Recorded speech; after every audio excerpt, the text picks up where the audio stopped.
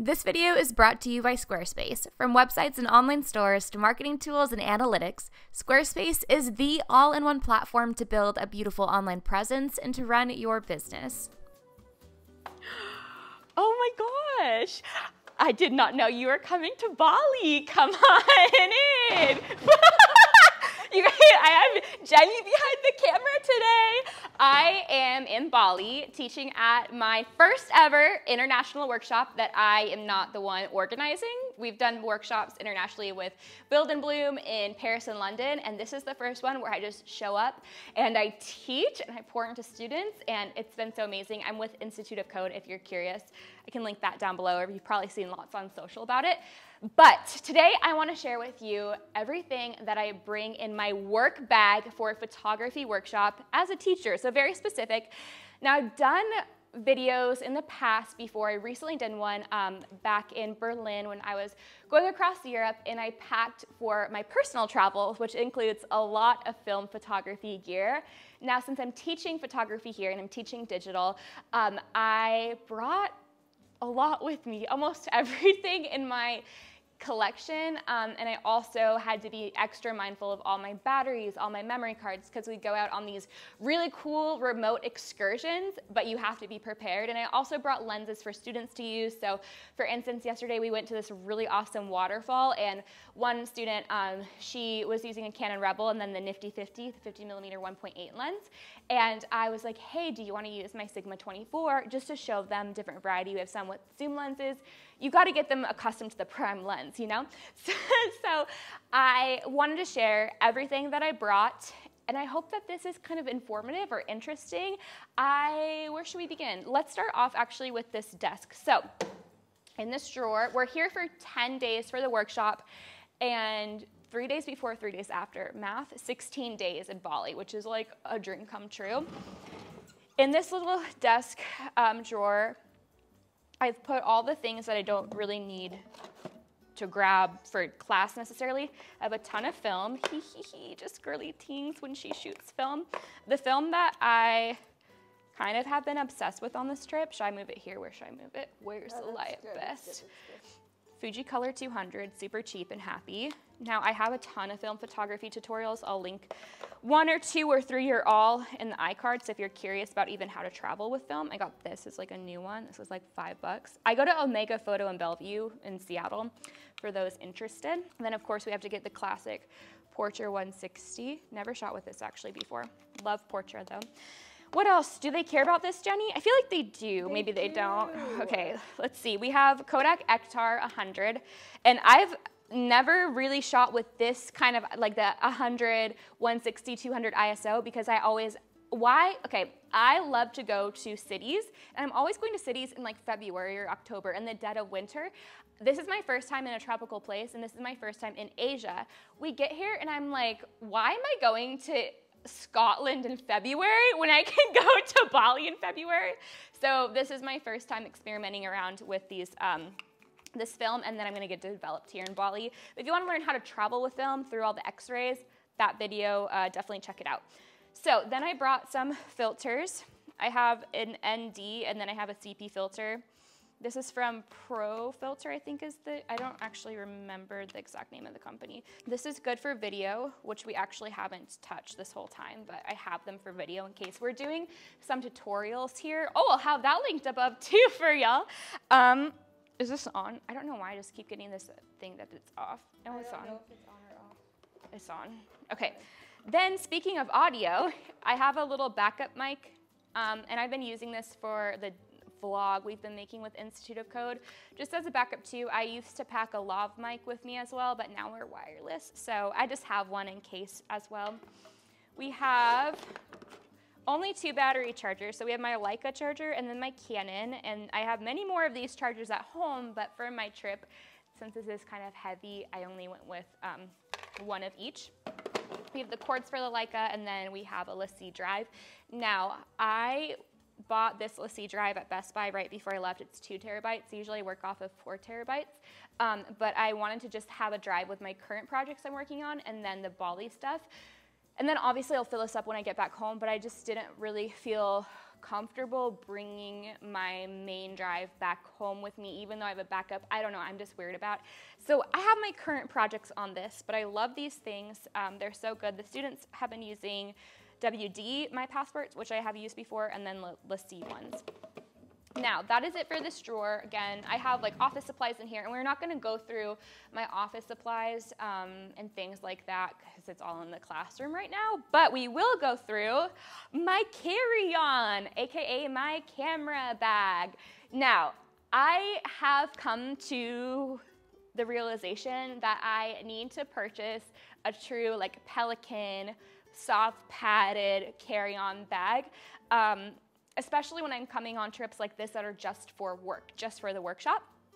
But I have been able to get away with my carry-on for a while now, and it is time to upgrade soon, but I do really like this, and I have a system for how it works and how I get all my gear safely, because I'm sure, I see so many like photographers who travel with a Pelican, and they travel with all these really like, it's meant for going on the airplane for their gear, and then I forget though that's important and I need to do that. So many of you aren't at that stage yet, and you are also traveling in the carry-on. That's why I don't feel insecure about sharing this setup right now, because I think it's helpful. So if you see yourself traveling and you're really you have a lot of gear that you're trying to organize and keep nice and safe, not that this won't keep it safe, maybe look into investing, that's what I'm gonna do. But just to be totally transparent with you, this is what I've done and it's been fine. This carry-on though stays with me. It never leaves my sight. It doesn't go under in the cargo. It's my carry-on. My carry-on had to be, anyone guess how light it had to be? 8 kilos. We were flying with Eva Air, and this is the lightest I've ever had to have a carry-on be. Usually for reference, it's like 12 kilos for carry-on, which is fine, but it meant I had to pack light, which I'm okay with. But y'all, camera gear weighs a lot, and there was a point when we couldn't move anything else. They're like, can you move? And I'm like, I'm sorry, this is it. I could move batteries, but then the batteries, they said, are, yeah, anyways. So all of my stuff always, for the most part, stays in one side of the carry-on. The other side is empty, or if it's okay, if there's stuff in this other side, like clothes, I might put some things. But in this case of 8 kilos, this is empty, this is full. I'm not gonna do half and half because then that is like a lot of rattling around, right? So let's just get into it now that I've justified myself. Before we do that, I always pack with me this backpack. Folds down nicely, and it's also just versatile for the trips themselves. And then I also bring with me always a big leather Madewell tote. I love it, it's in the classroom, but that folds down. That's more for practicality, like I shared in the travel film video back in Germany. I like that tote bag because that's when we're just out and about hanging out. In this case for work, I'm most likely using my backpack. So, and you know, we go on excursions, but a lot of the photography is also done at the villa. Okay, anyways, let's get into it. So, to begin, I have this lovely bag, still from Denmark, when I bought my contacts. And I didn't use my contacts in Seattle because I had like 10 days in the city before I left for Bali. So I just brought everything in its bubbled wrap. I figured that was the smartest thing to do. But it turns out this, they didn't give me like the back lens cap for one of the lenses or the front lens cap for another. So it's been like hanging out in there. That's why we still have this little nice bag. But I love this photo shop. This is in Copenhagen. If you're in Copenhagen and you like film, you want to get into it, they have the best selection and best customer service. But yeah, that's why it's still there. So I love these soft shell cases from Lowepro. I love them. I have like a big cube, and then this is an SD. We'll get into all this, and then this is like batteries and audio, or it had audio before we put stuff in the drawers. These are great for traveling. They also pack down, but they aren't hard shell, so you do have to be pretty conscious. Like, I'm not gonna just throw this at the bottom of my suitcase. I'll use my hard shell SD card holder back at home, but I do really like this. I love their products. Now, should we get into this first? There's so many things. Let's open this puppy on up. In here, we have 2 Canon batteries. We had another Canon. We had that mic that was the wireless one that you mount, whatever, the Rode thing. You guys know what the off-brand Rode. Headphones for audio, which we're not using right now because we're not audio engineers, and I forget that you have to use headphones sometimes to hear whatever. It's fine. It's YouTube, y'all. Then in here, This is the SD and CF card holder, which my CF card is currently in. I honestly didn't bring a ton of SD cards, but I did go to Best Buy and I bought like a 128 and like 2 more 64s, and then this is a CF reader. I have CF cards because my Mark II only took CF, and now I mostly use SD. I love this pouch because it has so much storage in it. Front pocket, you can put, amazing. Open it up. I love the shape of this. It's so wonderful. So in here, I would hold my Sigma 35 art lens. I held my 24 Sigma art lens, which we're filming on right now. And then we have the Rode mic stuff for the wireless mic we're currently using. And then in this pocket are the wires for that mic. And you can really get creative. I mean, there's so much storage just within this little guy. I love it. I'm obsessed with it. So now getting into more of the cameras themselves. So I have a Mark IV that Jenny is currently filming on, and I only have one body of the Mark IV. That will kind of get tucked away separate, and I don't want to say that I like wrap everything up, because camera gear, especially Canon, is still durable, but I do put it maybe between 2 soft things. A little pouch, canvas pouch from Neutrogena actually. Fun campaign with them. Inside this guy is my Contax G2. In Bali was my first time shooting with this guy, and we're coming out with a tutorial soon, if not already out, with some portraits just around the villa because it's so pretty here. Then we have my Leica. Got this in Milan as a little travel camera personal thing. You can also do video on it. I know I sound so like, I feel weird sharing this guy, but I really, really, really love it. And if you guys want me to do any video, kind of any tutorials on the Leica and how I like it, I can totally do that, but I do love this. And I only have the 18mm lens on her, sorry. 2 pouches here, a lens, my wallet, and then another camera. So let's start with this stuff. So this is my 50mm 1.2 lens. Amazing, I love this guy. And because this is a photography retreat workshop, I can just shoot with this all day long. And whereas the Sigma is my favorite lens for traveling, because you don't have to move away as much. You don't really have to move around so much as you do with the 50mm. I have an Instagram TV video I did on that. I love Instagram TV right now, but I did reasons on why I love the 35 as my travel lens. But because this is a photography workshop, I get to move around as much as I need to get the shot, and the 51.2 is amazing. Now, if you want to learn the difference between the 51.2, the 51.4, the 51.8, I have a comparison video. I'll link up on the cards. I have a lot of resources, you guys, for you. So definitely check that out if you're interested. Then next to that, we have my favorite little guy, the Contax T3 little point and shoot, the best thing ever. If you're wondering why some of my stuff has all this pink tape, it's because we had to label all of our stuff just so it doesn't get mixed up. This is just the best film point and shoot camera. If you want me to do a video on it, let me know down below if it's not already out and I decided to do it on my own. But I always bring this guy with me. When we went to the waterfall, I brought my camera stuff, and then I also brought this. Now, I don't bring all of this on excursions, but I have I have things for certain things. Does that make sense? This pouch is where I have my film that is used, and I have started to label it now, and I also keep a list in my notebook too. The reason I put it in a separate place is because I have shot over in Italy. I shot on some film, or no, in Berlin I shot on a roll of film that was the cutest roll on earth, and then in Italy I accidentally shot over it because with the Contax T3, this point and shoot camera, the tail doesn't roll in completely, and I'm so used to my Minolta, this tail going all the way in.